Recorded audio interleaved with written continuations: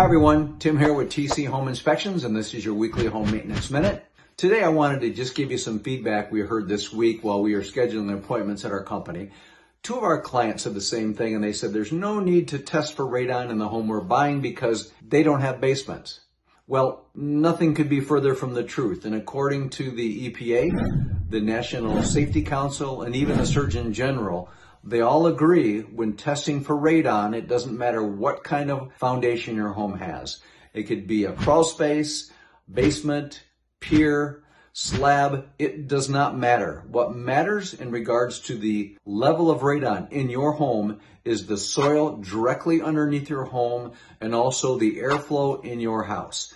Those are the two parameters that make the difference. It doesn't matter what's going on in your neighborhood, what your neighbor's level is. The only way you're going to be able to know what the level in your home is to test for radon. So what we use at our company is radon continuous monitors. We leave them in the lowest livable area of the home. That's where the radon level tends to be the highest.